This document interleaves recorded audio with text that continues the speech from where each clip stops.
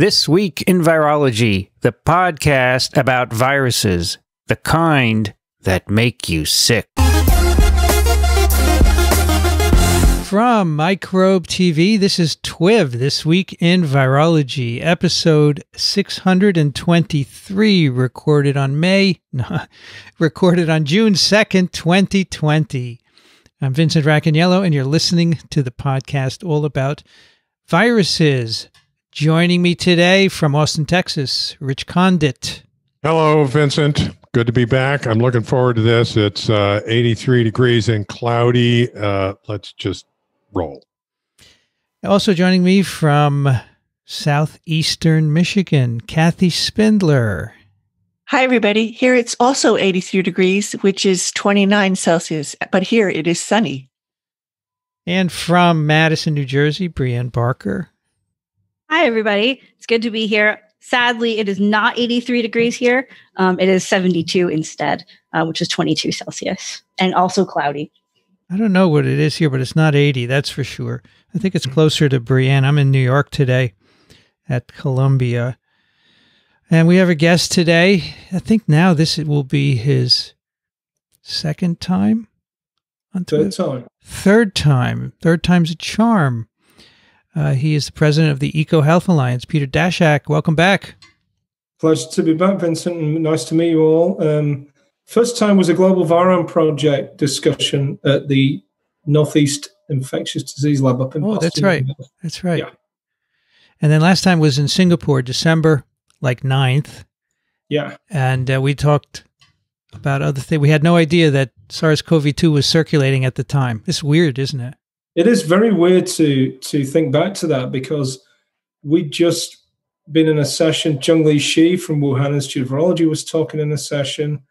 Everything was positive, and we're looking forward to the future and doing more work and preventing pandemics, and little realizing one was actually beginning. Amazing. Yeah. And so I had recorded a session with you, and I thought, well, I got back and then the outbreak began. So I said, I should really do another one with you to put it next to it because it seems weird that we're not mentioning anything. And then we couldn't schedule. And so I released it anyway. And, but people seem to like it because you've been in the news for some time now. And so now I'm glad we can get together. And I do want to talk about SARS-CoV-2 and your surveillance and bats and so forth, because which we didn't talk about too much last time. And so let's see, Kathy, you want to define SARS-R, right? Sure. My understanding of it is it just means SARS-related, but maybe throughout the show we'll just say SARS-R to make that clear that we're not talking about SARS-CoV-1 or SARS-CoV-2, but SARS-related, SARS-R. So that's the nomenclature, Peter, that you've the field has decided. Yeah, it used to be SARS-like coronaviruses, but it changed to SARS-R. SARS-R, SARS-related. Okay, so I looked. I know you've been EcoHealth Alliance has been doing bat surveillance for a long time. So I looked to see the first surveillance paper from China for SARS-like coronaviruses, and I found this one, 2005, which not too long after the SARS outbreak. Bats are natural reservoirs of SARS-like coronaviruses. And Zhongli is on it, and Linfa, and you. So that must be the first results of some surveillance that you started, right? Yeah, it was, it feels like a long, long time ago. And actually, another group on it, Hume Field, who was the co-lead of the WHO SARS veterinary investigation to wet markets, and it was kind of his idea that bats might carry SARS-related coronaviruses. But that was pure serendipity because we actually did that work in China at the time. We were looking for Nipah. We were asked by a couple of Chinese scientists, Zhongli Shi from the virology side, and Xi Jiang who's a bat biologist, very well-known bat biologist. They thought it'd be interesting to see if some of the bats in southern China had Nipah-like viruses. And we didn't find them. We kind of failed, but we did find SARS. So you were already there for the Nipah project then, right? Well, just that. We got an email saying, would you come out? And actually, Hume Field and I sat down and chatted and thought, well, the chances of finding it are really low. Do we really want to do a whole full-on investigation? So we sent our kind of, team leads out. I sent John Epstein out there, and Hume sent his chief technician out there, Craig Smith, who's now works for biosecurity in Australia. And, we kind of joke about it. They failed to get NEPA, so the mission was a failure. But what they did find was 2 years later, we got Linfa Wang had developed a bunch of serology tests that worked on those bat samples, and he showed that there were antibodies to SARS-related coronaviruses. Then we found sequence. So at this time, we're talking that the publication of this paper is October 2005. At this time, the SARS-1 epidemic was done. Is that right? Yeah. Well, in everyone's mind, it's done. This is the problem with emerging diseases. Once they go out of the human population, we kind of think they've gone. But what's really happened is they've gone back to where they came from, which in this case was wildlife. Yeah. But at this point, it wasn't at all clear what the origin was. At least bats had not been identified. Yeah. If you look back to the original papers on the animal side of SARS from Guan Yi and others, they were really looking at civets as the reservoir. That was their hypothesis originally, that these were the reservoir hosts, and they'd found them in the market. And that explains it. Guan Yi then had a team go out to civet farms where people were trying to breed civets for the food trade because they were so expensive, and they found nothing. And when we looked at those data, and when Hume Field from the WHO team looked at those data, we all said, well, why would so many of these animals that Guan Yi collected in the markets be positive, PCR positive for a virus, if they're the natural reservoir? If I go out into New York State and sample birds in summer for West Nile, I'm going to get 1 in 1,000 PCR positive for West Nile. They got something like 8 out of 10 positive. So it looked to us like they'd been infected in the markets and they weren't the real reservoir. So you mentioned that you did this to look for NEPA in bats. At this point, did you have any thoughts about bats being particularly unique reservoirs, or why did you decide to look for viruses in bats at all? Well, we started with NEPA. I mean, I was working at CDC briefly as a guest researcher, they called us back then, because I was still a UK citizen back then. And it was during the Nipah outbreak. I was volunteering in the labs, and we realized it came from bats. I found it very interesting. I'd written a paper in Science, a review paper, talking about the links between wildlife and humans.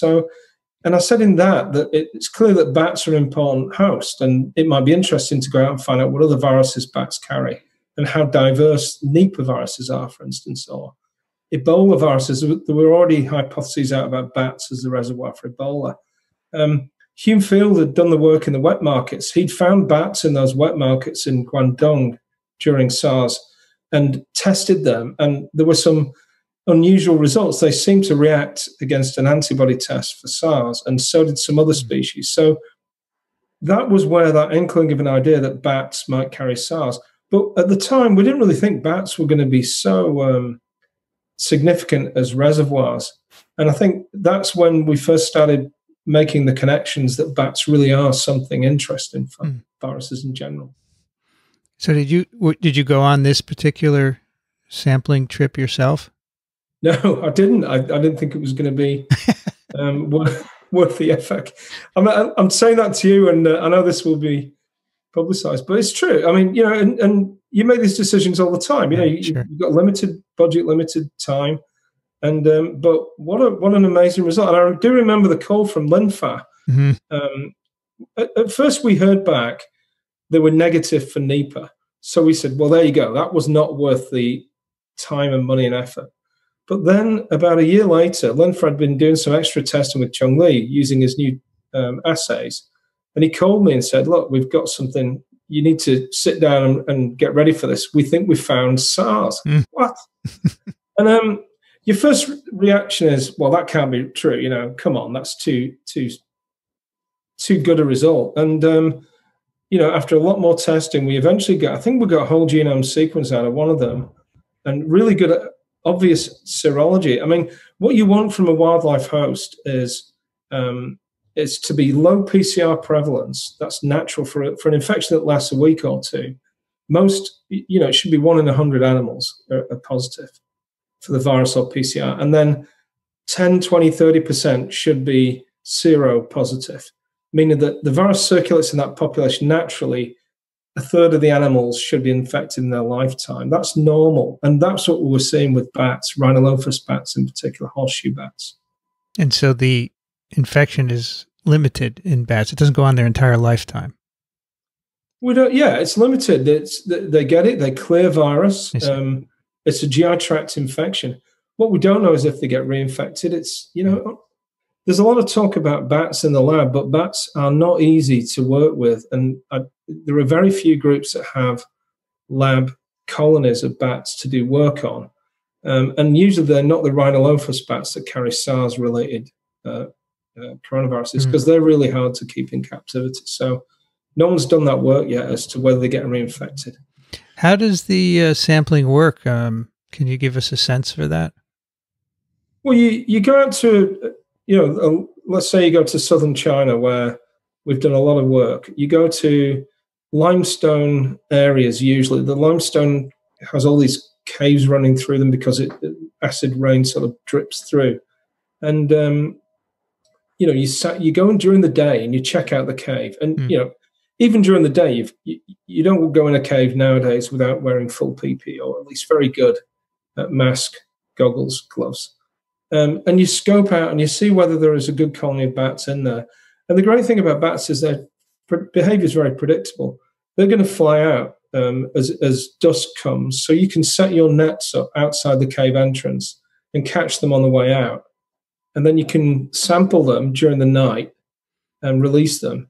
And if you want to, you can go pre-dawn and catch them on the way in. So that's how we do it. But it's, you know, it can be quite hard work, because you're doing it, you kind of got to do your sampling at night, so you're tired during the day. And you're dealing with animals that are quite delicate. The small insectivorous bats are very delicate, and you've got to catch each one individually. So a bat lands on a net, you have to take it out quickly and carefully, put it in a bag, like a little cloth bag, hang it up. It has to relax there, and then you get a few ready, and then the other team starts doing the sampling. They're notoriously difficult to work with because they're so delicate. They're small animals with a high heart rate that are used to flitting around through the air quickly. They don't like to be handled. And when you sample them, are you taking rectal swabs typically? Oh yeah, we try and do a good job of it. You know, we take saliva swabs, rectal, urine if we can, blood sample, and we take a wing punch, a tiny biopsy from the wing. The membrane in the wing heals back, so it's not damaging the bat too much. And we check the DNA of the bat. We do a barcoding to make sure we know what species it is, because they're not easy to identify in some countries either. And you said, so you found nothing for Nipah. How many bats would you have to look at before you would conclude that?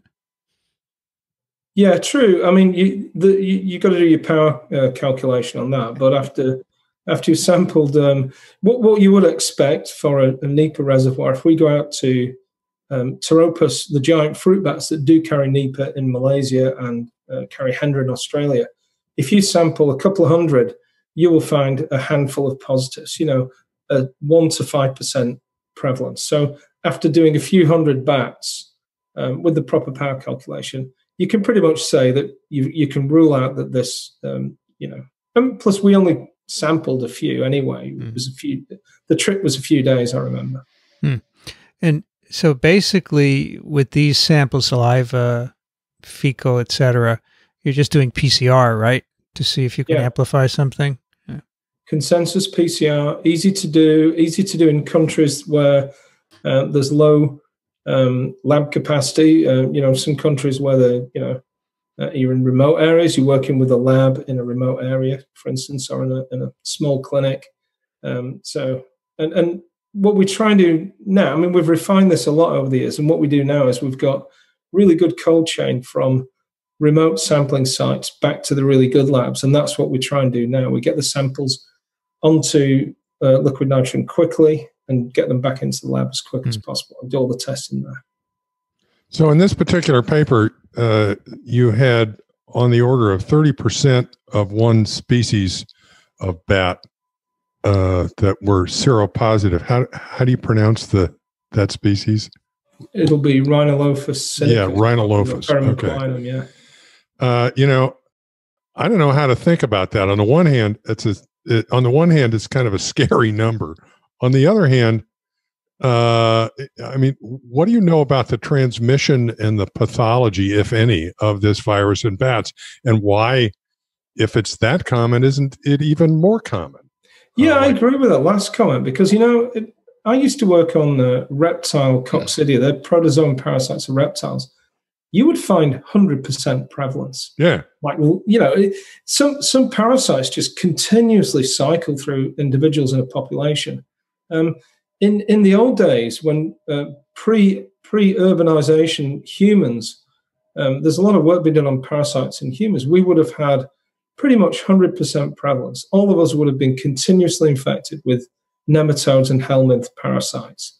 And this is a fecal oral parasite. Essentially, it's a virus.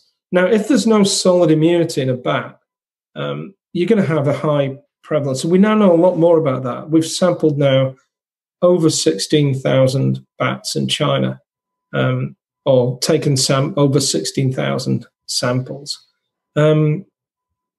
That's a huge number, and from that we regularly get prevalence, PCR prevalence of 5 to 10%, which is really high. I mean, like I said, the West Nile virus. We did a lot of work in West Nile virus in the US, and found you have to really target hatchier birds that have just been hatched out of the egg that year that get bitten and infected with West Nile to find West Nile. The adults have already been infected and they're all immune. Or they're dead. So for bats to get 30% 30% seroprevalence, we now know from humans and COVID-19 that's probably not herd immunity. Right. We also don't know if those bats are immune. It may be that this is just a virus that can reinfect adult bats, or it may be that there's just so many bats in a colony that it creates the density needed to keep that virus endemically circulating. Is it possible that the seroprevalence is not really an accurate measure of the immune status of the population? Yeah, absolutely. And by the way, we're beginning to see some inklings of that with COVID-19 in people too. It may be that these don't create a solid immunity. Maybe cellular immunity is the key, right? Yeah, exactly. And of course, vaccine development is going to rely on, they're going to be targeting epitopes that really drive immunity for COVID-19. So you said that in the bats, this is probably fecal oral, and I assume, am I correct in assuming that there's probably no significant pathology in the bats? Well, I'm always a little bit careful about that now because I come from the wildlife side, and I know it's really hard to understand pathology in an animal and to then say that the animal wasn't ill. So the reason why we always call them clinical signs in animals and symptoms in humans, it comes from the Greek. Symptom means we can talk, we can tell you how we feel. The animal can't, so we have to look for signs of illness. So if you look at some nice work that was done out of a CDC group working on Marburg virus in fruit bats, and generally they did infection experiments individually with Marburg into bats. And what they found is you do get a elevated temperature for a brief period. That's a fever, so that's an illness. You do get a little bit of weight loss. So weight loss is significant. If we get sick and we lose a few pounds, we think we've been pretty badly sick. So I think bats do actually get ill. Okay. I think that it's too simple to say they don't get ill from these viruses. They get a very mild infection. I think like we do from herpes. We get a cold sore, and when we catch a common cold, we get slightly ill. But you don't think it's fatal in bats, right? I don't think so. I mean, there's no evidence. But again, no one's done the experiments yet. And I think for an animal for a population to carry 5 to 10% actual viral prevalence, it would be hard if that was also a fatal disease. It doesn't seem. I have to point out that Rich is from Austin, and we went a couple of years to see the bats come out of the bridge one night. You must have seen that at some point in your life, right? Yeah, sadly, I visited Bat Conservation International based in Austin once, and the flight times of my trip meant that I'd never saw the flyout, which is ridiculous, but it's famous. So good on you, Richard. Yeah. Actually, I spent 25 years at the University of Florida in Gainesville as well, and they have a really impressive bat colony there. They've housed, built houses for them, and so it's a pretty common activity to go out and watch the bats fly out at night. Watch all these bats fly over you. It's an amazing thing. We do it in Malaysia and Gomantong caves, where you've got, 1 million bats flying out and 500,000 cave swiftlets flying in at the same time. You've got hawks that specifically feed on bats, diving on them, catching them. You've got pythons grabbing them as they're going. Just amazing to watch. Wow. So these caves that you go to in China, how many bats are in there? Well, I mean, it depends. So, some caves are have very small colonies now. And, one of the problems we've seen is a lot of caves are being developed, or they're close to human habitation, they're disturbed, and it's, there are very small numbers of bats. But in a good cave, you'll get a few thousand bats, and in really good caves, you'll get tens of thousands, maybe higher. Okay. So the reason I asked about PCR is for this first study, you didn't recover any infectious viruses from these bats, right? That's right. I don't think we cultured virus at that point. Yeah, that came later. Yeah. So there's a second paper, which I think is the next one, but I could be wrong. It's a 2013 Nature paper, Isolation and Characterization of a Bat SARS-like Coronavirus that uses the ACE2 receptor. You remember that one? Yeah, I do. And the point of this is, okay, we found these viruses that are related to SARS phylogenetically. So I think in the first paper, the closest was 98% genome identity to SARS. And we thought we'd found the reservoir of SARS, but it was only a while later that, Linfar analyzed the sequence and said, well, actually, it doesn't look like it could bind to ACE2. So it's, as far as we know, it's unlikely that these viruses could infect people. So we've not really found the progenitor, the origin of SARS-1. What we found with the further work we did with WRV1 and SHCO14, I always get these virus names confused, is found viruses that really do look like they could have led to SARS. They can bind to human cells. It was a critical finding, and that's why it was high impact at the time. I think that in that paper you recovered at least one infectious isolate, right? Yeah, I think it was SHCO14, but I might be wrong. All right. Now, is that a particular challenge? Well, I didn't do that work. That's what Jung Lee was doing. And yeah, I mean, growing viruses, from what I know about it, is really hard to do. People who do it become very well known in the virological community because it's super useful to have an isolate of a virus, because then you can do infection experiments. You can find out whether these viruses can infect civets or pigs, for instance. Big questions like that. I mean, if we've got viruses out there that can infect people, can infect livestock, that's a real risk for future emergence. So it's super important, and it isn't easy to do from what I know. Was this a separate sampling then that led to this 2013 paper, another trip? Yeah, by then we were up and running, doing repeated field work in China. We had a field team. We were doing more work with Jung Lee at the time, and really honing in, because we had funding to go out and do that work from NIH. And the idea was to say, if the wildlife markets are where SARS emerged and bats are the origin, how did it get into the market system? Where in China were the bats picked up from? You can't go back in time and look at it. But what you can do is trace back with the sequences, the genetic sequence of the viruses, with what you find about the wildlife trade. So we were also doing a huge amount of work on the wildlife trade. And what we found was by then it had changed. The big markets you didn't really see many bats in them. But we did know that people were hunting and eating bats. They were selling them directly to restaurants. So it was a more localized issue. And, we thought the risk had shifted to the rural parts of China. Is it correct that the markets were temporarily closed after SARS-1, right?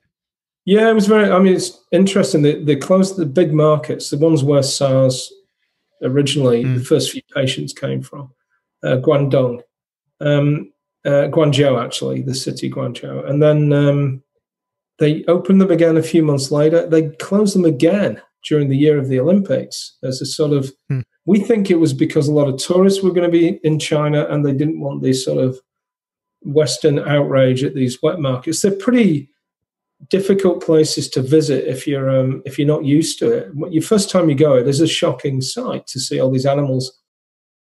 Basically, they're treated pretty cruelly. They're kept in very small cages for long periods of time.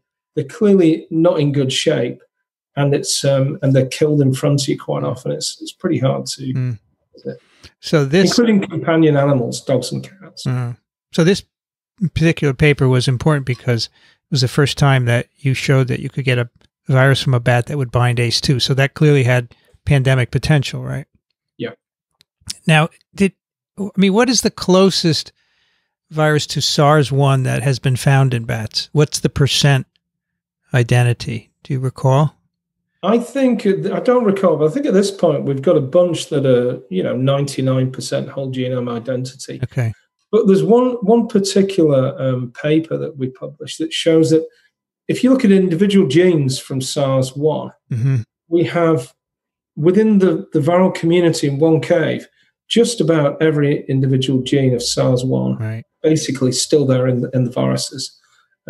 Pretty much homologous. Yeah, that's remarkable. So basically, all the parts, and they just had to recombine to give you SARS. And they do recombine quite a lot, these coronaviruses. Yeah. And I mean, who knows? Some of these other viruses might be more lethal. SARS-1 was 10% mortality rate, case fatality rate. We were concerned that was going to emerge again. That was the big issue. But maybe there are others out there that still could emerge that may be more lethal or more able to transmit. It seems to be a balance between lethality and transmissibility, right? I mean, yeah, I think that balance, from what we know about it, we don't know much, but from lots been done on flu. But if you think about the big picture, Ebola is a good example of this. Ebola has clear symptoms, at least we think it does, and it's high mortality rate. So therefore, the mantra goes, unable to spread out the villages. By the time the outbreaks happen, everyone knows because everyone's dying in obvious symptoms. The problem with things like SARS and SARS-2 is they mimic other viruses. A pneumonia could be flu, it could be bacterial, or it could be a new coronavirus. And I'm not sure it's a good strategy to rely on that high mortality doesn't mean it can get out. Ebola did spread once it got into urban centers in West Africa and caused a huge outbreak, and then almost spread internationally. Really, the reason it didn't really cause a significant pandemic, international scale, beyond West Africa, was because it's not as transmissible as we thought. It's really contact with Ebola, whereas COVID-19, asymptomatic, pre-symptomatic, and somewhat airborne.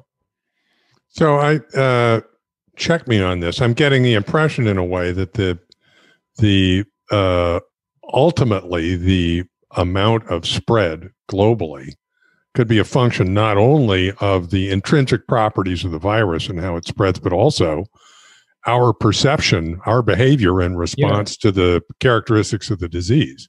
Exactly. And, there's this absolute myth around viruses that each virus has an R0 that's intrinsic to that virus.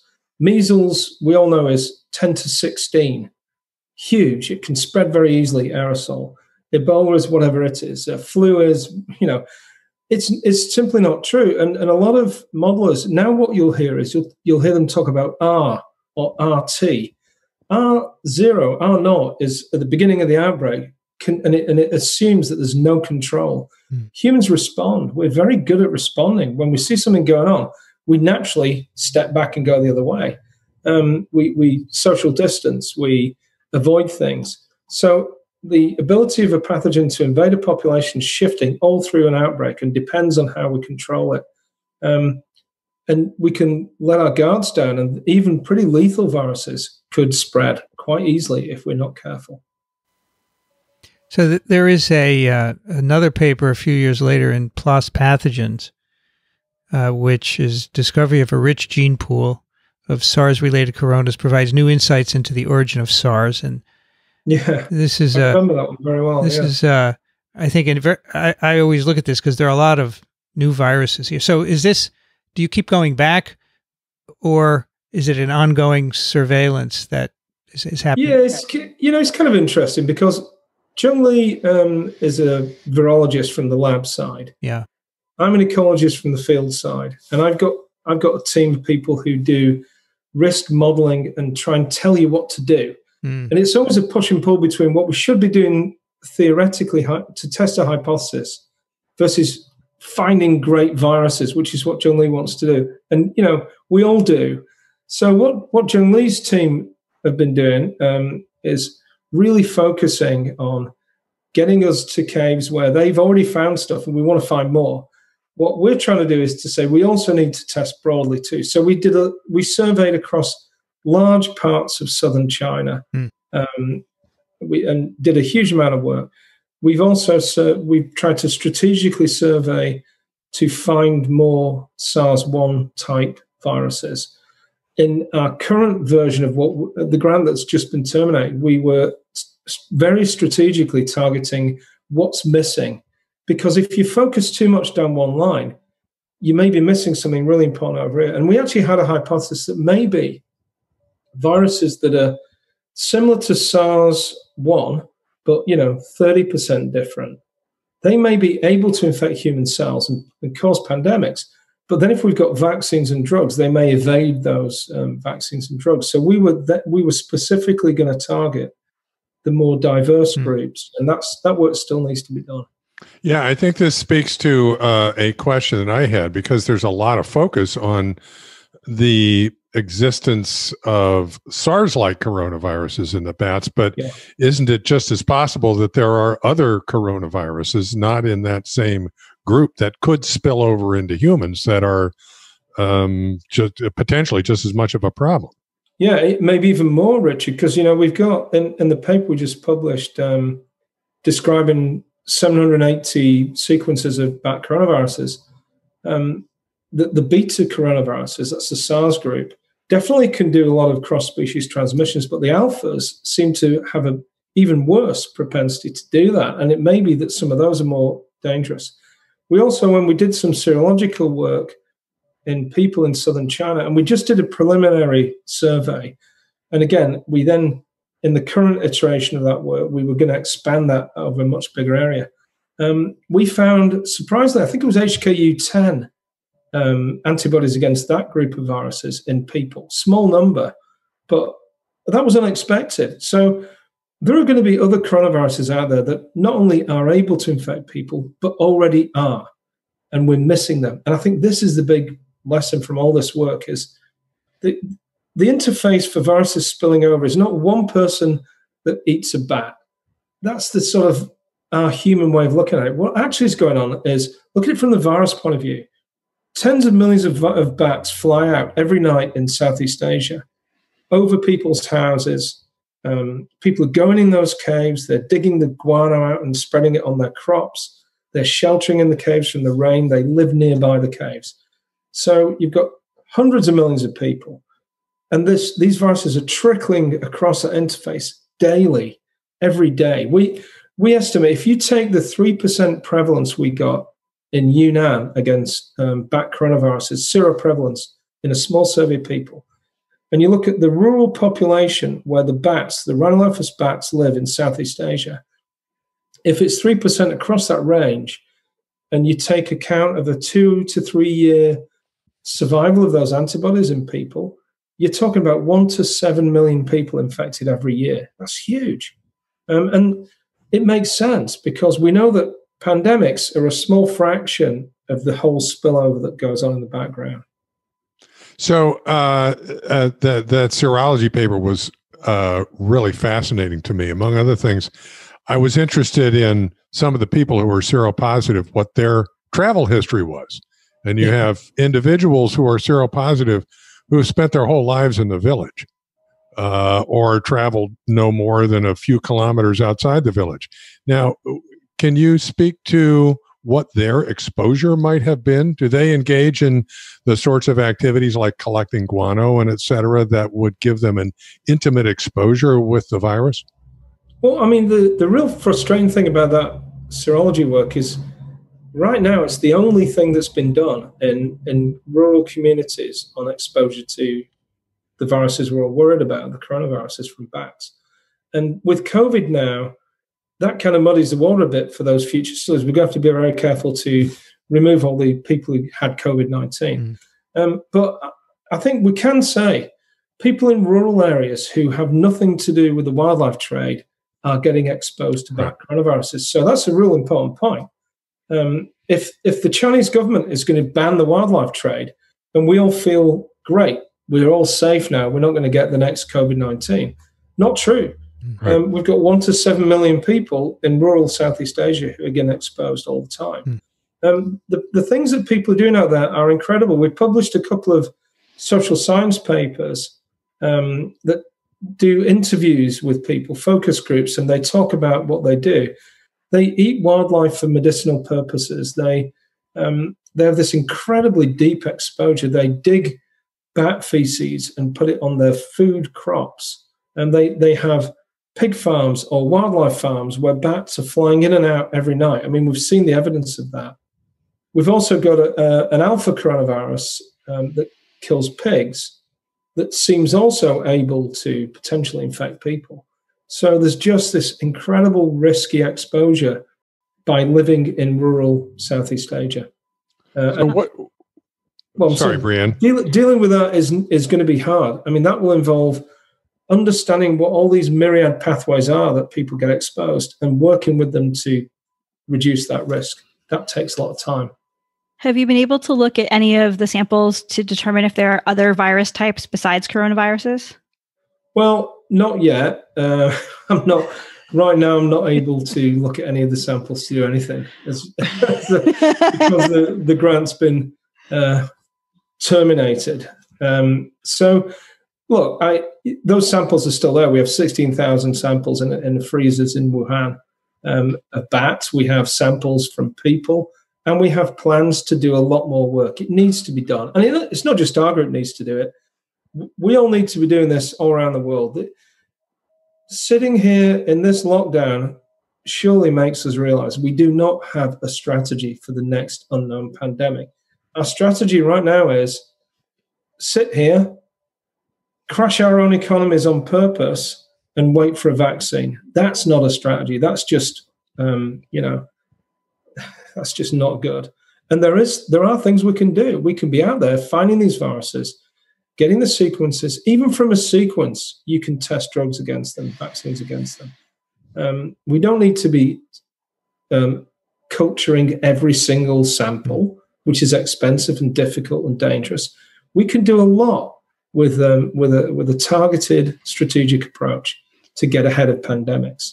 I have a whole lot of undergrads here who would love to help analyze those sequences. Yeah, absolutely.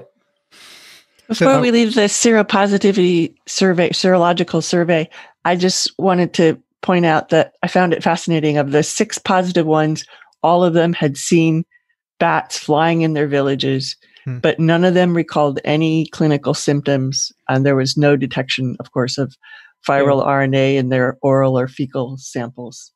Yes, and again, super frustrating because our renewal of that NIH grant that funded that work specifically was to test the hypothesis that exposure to bat coronaviruses is linked to symptoms in people, and to do a different type of survey where you follow the same patients. We were going to do clinical work with rural remote clinics where people come in with severe acute respiratory disease, and we test them for antibodies and PCR for bat viruses.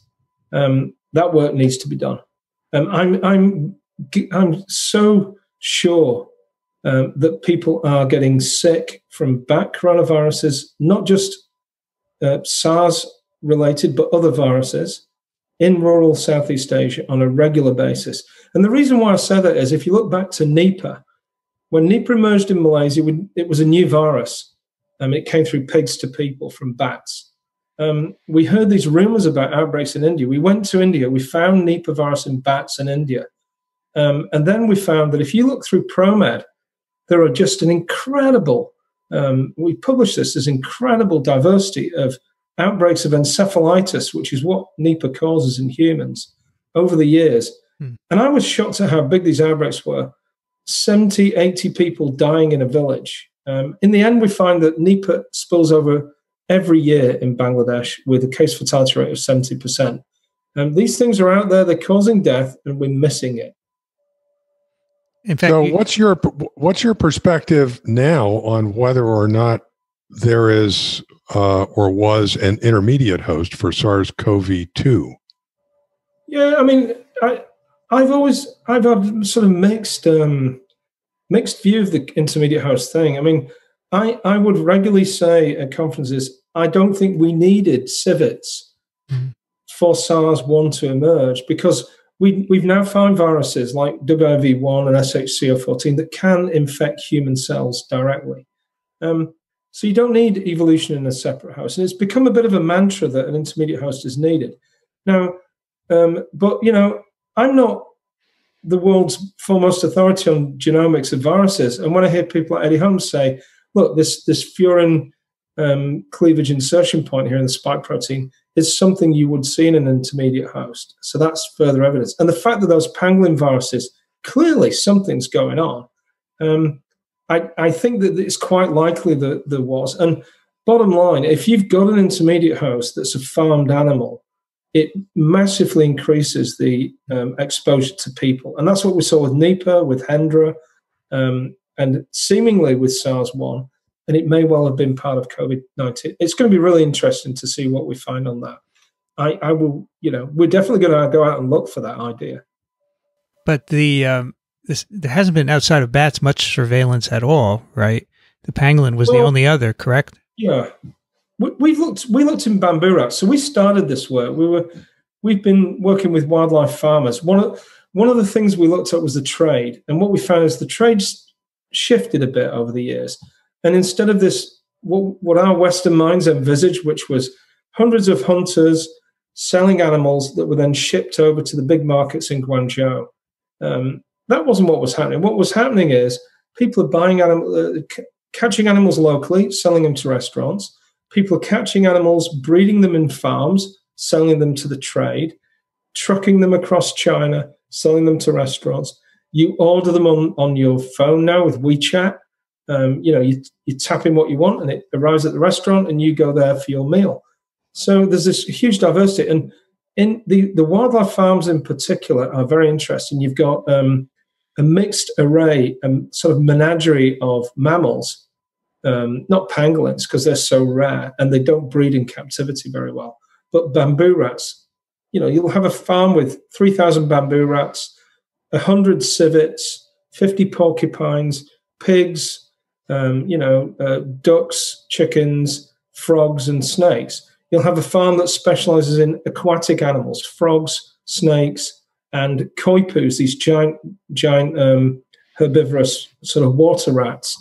There's this incredible entrepreneurial thing going on in China, and it was promoted by the government as a poverty alleviation measure to bring people out of poverty in rural areas.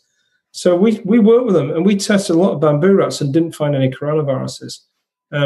We've also been testing pangolins at the beginning of the wildlife trade chain and not found any coronaviruses in them. Seizures before they go to China. So I think there's definitely going to be some interesting work in it, but you're right, they've been undersampled, but not completely unsampled. So this PLOS pathogens papers that we've mentioned, this sampling was done in a cave in Yunnan, right? Is that correct? Is that a separate cave from the first studies that we've talked about today? I think so, but it's we've been to now dozens of caves, probably over 100 caves, and if you look at maps of caves in South China, there are hundreds and hundreds of these. It's a big limestone karst landscape with incredible diversity and some well-known bat caves.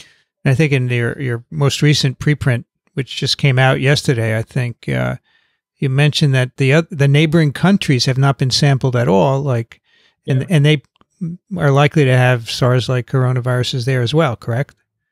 Yeah, because what you got to look at, this from the bat and the virus, and it's a biogeographical thing. So we've got this human border on South China, but Myanmar, Laos, and Vietnam has exactly the same species of bats. It probably has exactly the same viruses and some others.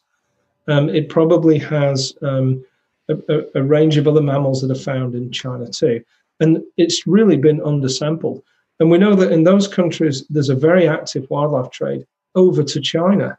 China is like a sponge, bringing animals in from around the world for the big markets and for this incredible demand for food and other medicine. Yeah.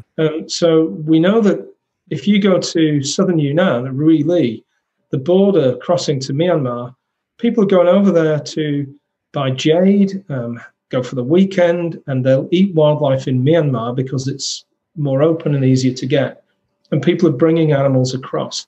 So it's quite possible that these viruses trickle across those borders too and get into the big cities in China. So is there research like... Sorry, go ahead. I was just going to say, it sounds like there's a lot of this research to be done. Oh, yeah, huge. Yeah, I was wondering if there's this kind of research going on in those neighboring countries. I think some groups have done little bits. And I mean, I think that it needs to be done in an incredibly, order of magnitude more intense way. If you think about what we did when we first looked at SARS-1, we sampled a few hundred bats and found viruses 98% similar to SARS that couldn't infect human cells. It's taken us 10, 15 years to get a few hundred, probably we'll end up probably with over 1,000 distinct, viral groups there. But we estimate, if you believe the numbers in the Global Virome Project analysis, and admittedly they're back of the envelope, but we estimate you're looking at 10 to 15,000 coronaviruses, distinct, what you would call viral species, in bats globally, and probably a few thousand in that region are coronaviruses. And is EcoHealth Alliance the main organizer of this kind of sampling, or are there others as well? There's plenty of other groups doing this work. There need to be plenty more. We need 10 times what we're doing. And we need to now not just focus on Southeast Asia. I mean, we've been doing some work in South America, Brazil, Mexico, North America, and further south, Bolivia and Peru, that show up interesting viral groups. If you think about biogeography, it's probably pure serendipity that the bats in Southeast Asia, Rhinolophus bats, co-evolved with SARS-related coronaviruses, and they happen to carry this pretty nasty group. We know that Pteropus bats somehow co-evolved with paramyxoviruses that turned out to be quite nasty. What have Latin American bats got in them that could be quite lethal to people that haven't yet emerged? There's a huge amount of work to be done. The biggest diversity of bats on the planet is in the Amazon, is in Latin America. And it's just hardly scratched at yet. I think there's going to be huge, interesting work to be done. So speaking of geography, how about MERS? Yeah. What's the status of the evidence of a bat origin for MERS? Yeah, I mean, I think it's pretty clear that it's originally a bat clade from which MERS emerged. And the question is it how recent and how likely is it to happen, a new strain to get into people? So the evidence for that is the phylogeny of MERS-related viruses. It is bats, basically. That's where we find the closest relatives to MERS, and there are plenty of them. There's a hedgehog virus that's similar, etc. But it looks like bats are the likely origin. And we did find that one annoyingly tantalizing, possibly erroneous sequence in Saudi Arabia. We published it in EID. Ian Lipkin was kind of the head of the group that went out there, and he was reluctant to publish that because it was one animal and it was identical. It was a fragment of sequence identical to a human MERS, so we weren't sure. It was in a tomb bat. But, you know, I think that most people who work in the field believe that bats are the origin of MERS. It's just been in camels a long time, so it's pretty much endemic in camels now. Sure. And that we actually did an analysis of, if you look at camel production, and we've got data from FAO on this, and bat biodiversity of the type that are known to carry MERS-related coronaviruses, where would it have originated? And surprisingly, what our analysis showed, we've not published this, it was just a small study. Our analysis shows that the Horn of Africa, Sudan, Ethiopia, is where this clade would have started. Mm-hmm. And that's a big production site for shipping camels out of. It's not a good place to be doing work. It includes Somalia, which is not easy to do field work in, South Sudan, places like that. I wanted to ask you about this this bat isolate RATG13. Did that come from the same sampling that's reported in the PLOS pathogen paper? Because it's not reported in that paper. I'm just wondering. I can't remember, but it is reported somewhere because it's reported as BT-CoV, BAT-CoV 4997, I think. Because you emailed me about this, and I think you were right. And it's kind of interesting that at the time when these things happen, it's just one of thousands of samples and, you know, hundreds of viral positives. And, you know, it's of no interest at all. And then suddenly it becomes a big conspiracy theory over why is it renamed a different name. Yeah, sure. You know, every aspect of this has become something for people to talk about. It's just absolutely bizarre to me. Pretty straightforward. In those days, you called it that. And when the RDRP sequence went up on the web, it was correctly called BT-CoV 4997. And I think RATG13 is the same. But of course, by then it's a whole genome sequence. Generally went back to the sample, got a whole genome. The RDRP may be slightly different. I don't know. It's a consensus sequence. But the original, I think it is from that cave, from my memory of the papers. So that was for a while, maybe it still is the highest genome identity with SARS-CoV-2, I believe. I'm proud to say that it still is. Still is. Yeah. Because there's another virus, RMYNO2. You know that one? Yeah, that's right. And sure, it's an old friend of mine. That's right. I know RMYNO2 very well because you have to spell it right when you write a paper on it, and if you get it wrong, it's really messed up. Then the conspiracists are really going to have a field day. Rhinolophus malayanus, the Malayan fruit bat. Rhinolophus affinis, a different fruit bat. I can't remember what affinis stands for. YN is Yunnan. The TG I think is Tonguen or Tong something. It's the county that the sample came from. 13, RATG13, 13 is the year, 02 is the year for the old. So yeah, RMYN02 is closer, I think, on the RDRP, but whole genome slightly less. That's right. That's exactly right. Yeah, and I think there's also multi-basic amino acid insertions too. Well, I'm glad you mentioned that because that is the most interesting thing about the virus. And of course, what it tells you is that getting the whole genome is much more interesting than just getting a short fragment. The fact that there is a natural bat virus with an insertion in that spike protein is really important because that became one of the big conspiracy theories that this furin cleavage insertion point was put in by the lab. Yeah. I mean, we're going to find hundreds more. Probably there will be a few dozen, much closer to SARS-2, and we'll know eventually where they come from. Yeah. So sampling is ongoing, obviously, right? Well, not ours, no. Not yours. We're not sampling right now. But it should be. Sampling in China, from what I know, is not happening yet. China is open, but travel is not easy within China. You've got to go on inside China. You've got to still go on lockdowns when you get into a new place. You've got to have your Weibo permit scanned and everything. So it's not straightforward. But we'll be out there again. We will be doing this work, and we're going to carry on sampling. And some groups will find some very interesting viruses that will explain where SARS-2 came from eventually. You mentioned earlier the Global Virome Project. Maybe you could explain to us what that is. Well, we started a few years ago. We realized that by sampling the same animal species over and over again, we found a lot of new viruses, but then we were starting to find the same viruses, and we were finding it was harder to discover the new ones, which kind of makes sense because some viruses are rare. You may never find them. You may have to sample tens of thousands of animals to find those rare viruses. But the common ones you're going to find quickly, and then it gets harder and harder. So we realized there's I put this question to Kevin Oliver, who works for us, and said, I think day one when he first started working for us, he was hired to work on Nipah. And I said to him, sub-project, I want to know how many unknown viruses there are on the planet. There has to be a way to discover it. And Kevin said, that's ridiculous. And but people ask me that question all the time. Yeah. I made a point of every week I would ask him, all right, very good. I'm glad you've done all this interesting work, but have you found out how many unknown viruses?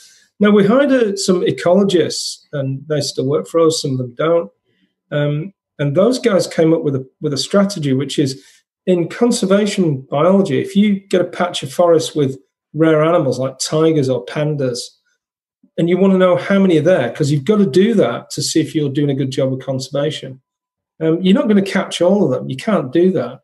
So what you do is you start sampling, and there's an algorithm for the number of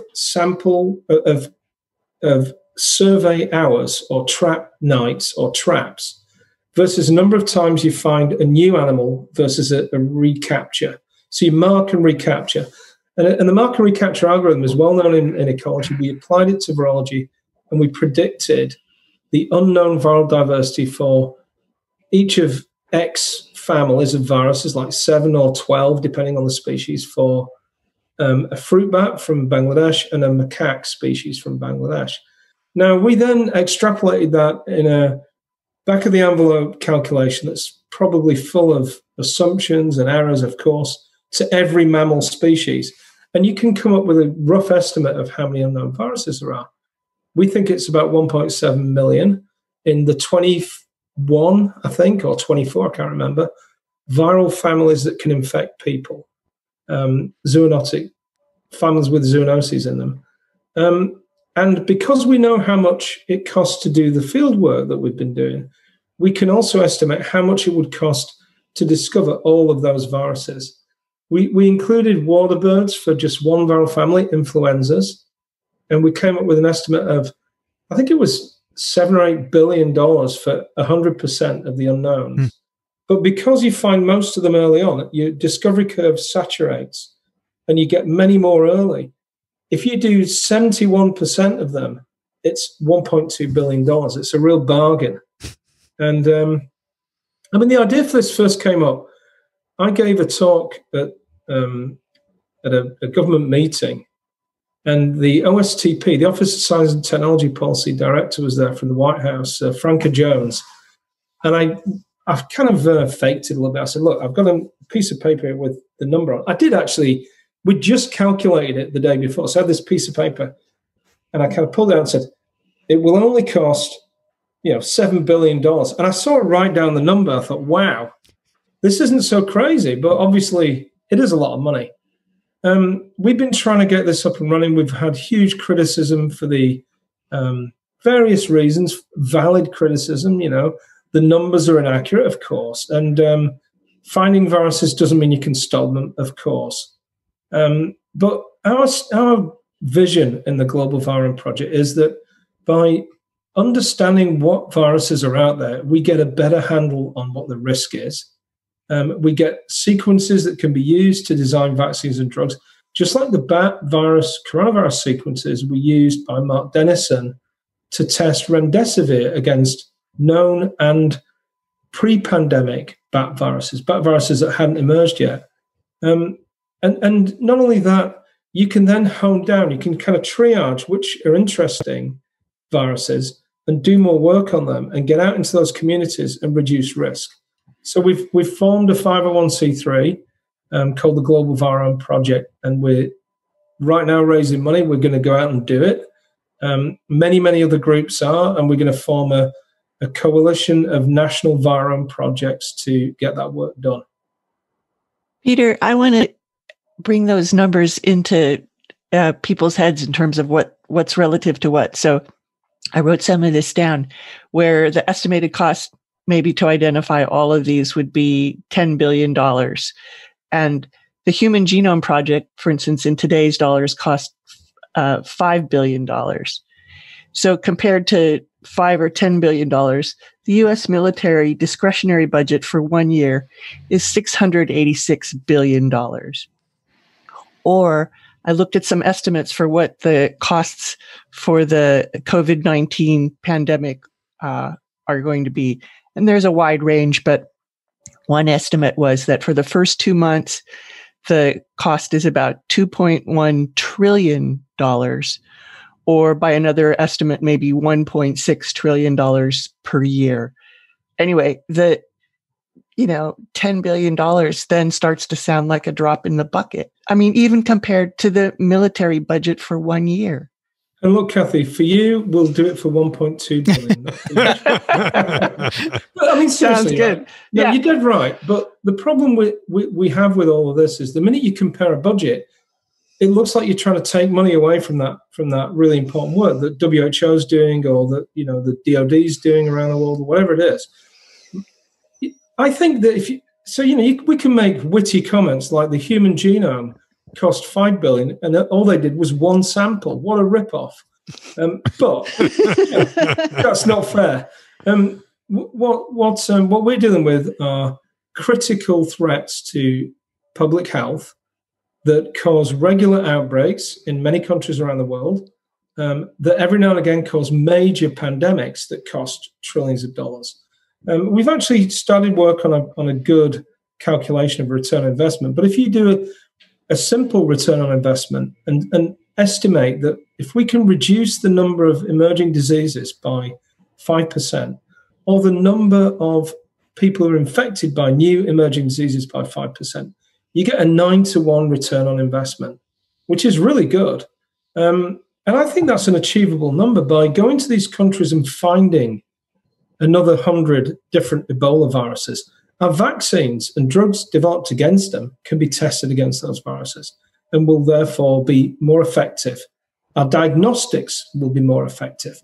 We know that in West Africa, there's a background serology of sometimes as high as 10%. So there are other things spilling over. We know that Predict discovered this Bombali virus, this new Ebola virus. There are probably many, many more out there. On a very most basic level, I don't know of any other existential threat to our species or our businesses that we don't insure against, and at least find out how big it is and where it is. Earthquakes, hurricanes, terrorism, we map them, we find out where they are. With terrorism, after 9/11, we did incredibly deep surveillance. We track every single phone call coming into the US. That's the equivalent of doing the whole Virome project. And then if we hear of the rumor of a terrorist attack, we send in drones, we disrupt the network, disrupt the cell. For pandemics, we don't do any of that. We wait for them to emerge. When they emerge, our response is stay in your own home for 3 months. Work stops. Your economies are going to crash, but at least you're not dead. And we'll have a vaccine sometime in the next 12 to 18 months. Again, that is not a strategy. And for something that's such a fundamental threat to us, albeit a rare event, we can do better as a species. And I think the Global Virome Project has to be one part of that. There's a lot of other stuff we need to do as well. Do you think that this pandemic will motivate people to do this, or you think after it's over, it's back to business as usual? Yeah, it's really tough. I mean, I remember Ebola. That should have motivated us. Yeah. But here's how cynical you can become. I mean, we did an analysis of Ebola just before the first US case, basically, the guy who came back infected. And it was raging in West Africa. And we do a thing where we track flights and predict where viruses are going to go. And we had a list of the top 5 airports in the US it would come in through. And the guy who did the analysis, Parviz Hosseini, who works for State Department now, he said, what shall we do with it? You can't publish it. It's not that interesting. I said, well, do a press release and put it out and see who picks it up. So we put out this press release, and the only reporter that picked it up was, we got an email from Boston Port Authority saying, take down your website because Boston does not have direct flights from West Africa. And the point about our algorithm is it takes into account connections. We hyped up. 2 weeks later, a person came into the US, 24/7 news. So we rapidly get full 24-hour news coverage of pandemics. During the pandemic, it really rapidly goes away. I think that even after COVID-19, a year from now, 2 years from now, people just won't care that much. And efforts to do big strategic investment to prevent the next one are going to have to be done now for the next year or two, or we're going to lose momentum. So given everything you've said and the importance of the global virome, why the hell was your money taken away then? Well, that's a good question. I think that the answer to that is conspiracy theories around the origin of the virus. I mean, it's pretty clear if you follow the pathway. I'm sorry, guys. I'm going to just okay. 1 minute. I'm going to go on mute for a second. It's Donald. He wants to give your money back. He's heard all of this and has realized, yes, this is very important. I didn't realize we were live streaming. Success. No. Your question was, I can't remember it. I said, given everything you've said about needing to do surveillance, then the NIH takes away your money to do just that. Why? Right. I think that there's something very deep. First of all, if you follow the connection, there were discussions around the origins and a conspiracy theory about the origins of this virus from very early on in the outbreak. The one piece of data that generated that was that there's a biosecurity lab in Wuhan, and it emerged in Wuhan.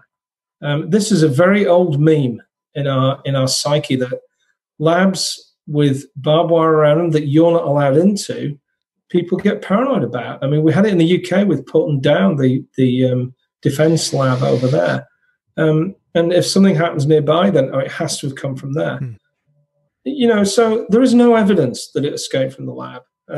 But every time you try and logically argue, this is a classic conspiracy theory that people just eventually go to the bottom argument of, how do you know these guys went up to no good in that lab and were doing things behind your back? And of course, at some point, they rely on your inability to prove a negative. Now, that was picked up by the press. It was then promoted by the Daily Mail in the UK, which is a tabloid newspaper that's trying to get people to read it. People love conspiracy theories.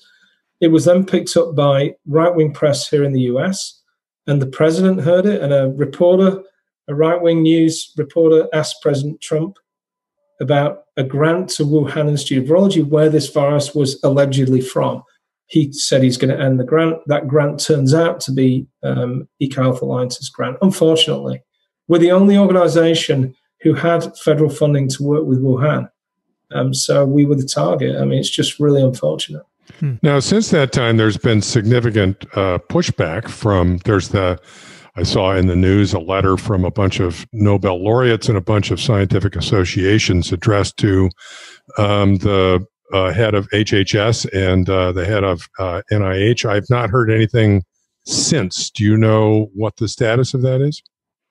The one group you've not heard any pushback from is EcoHealth Alliance.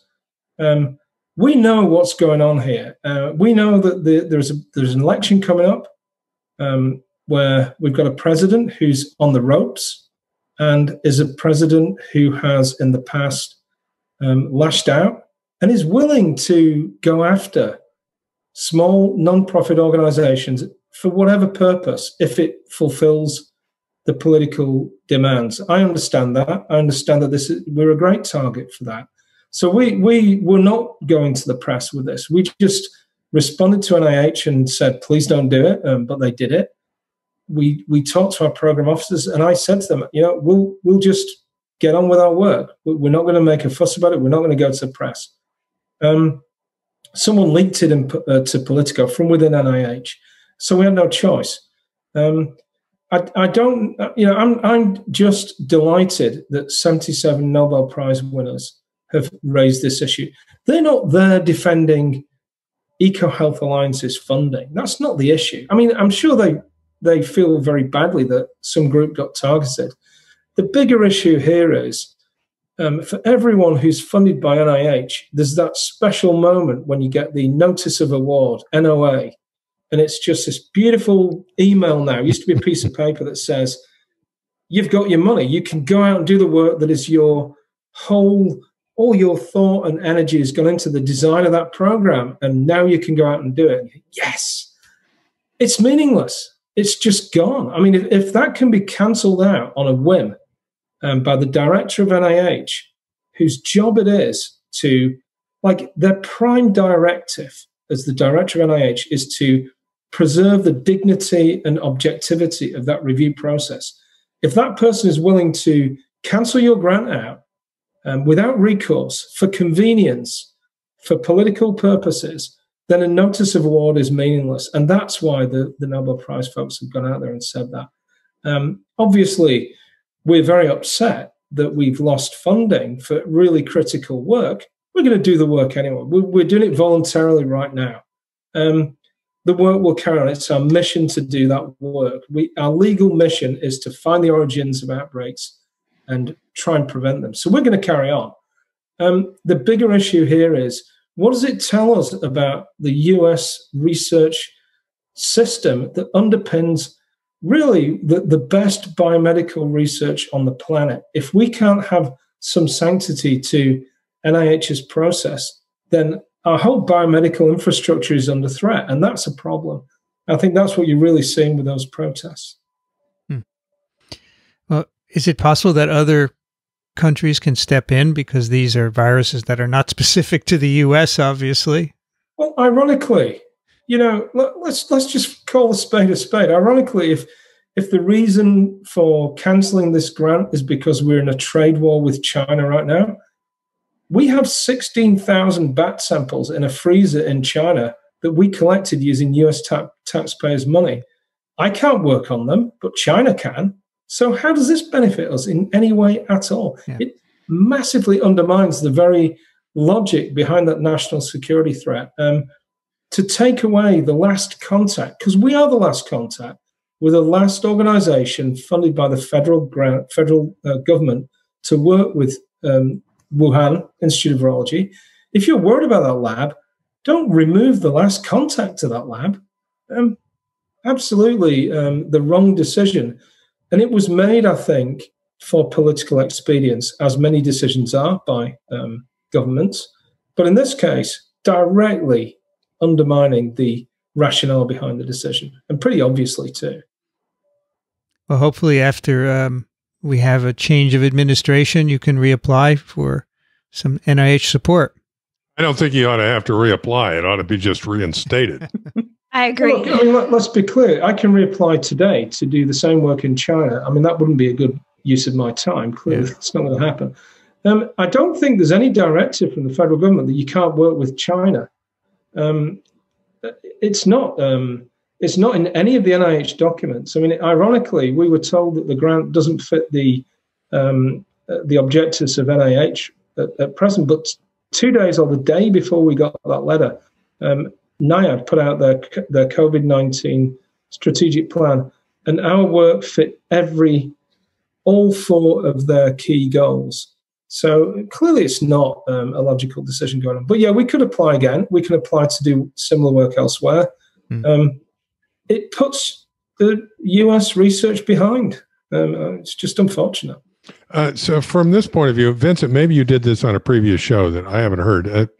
Have you discussed exactly what EcoHealth Alliance is and what its history is? Yeah, on the last episode with Peter, which is I don't know, fine. We'll just refer to that. I'll go listen to it. Yeah, Peter talked about the forum. It existed before Peter did, right? yeah. It's even older than I am now. It's 45 years old, something like that. I have to say, I was sort of angry about this whole story before, and this conversation has made that even more so, because I didn't think about the idea that you might still have samples there to be analyzed that you're unable to work with. Yeah, it's really hard. I've not really talked much about that because I don't want to,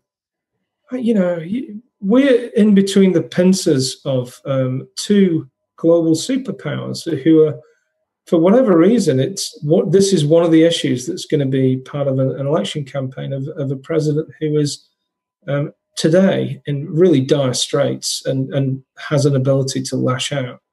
So, I don't want to create more problems than we've already got.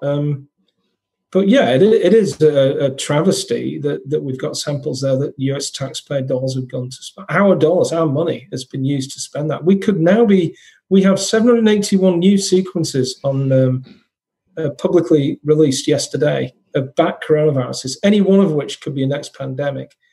We will not get the full genomes of those viruses.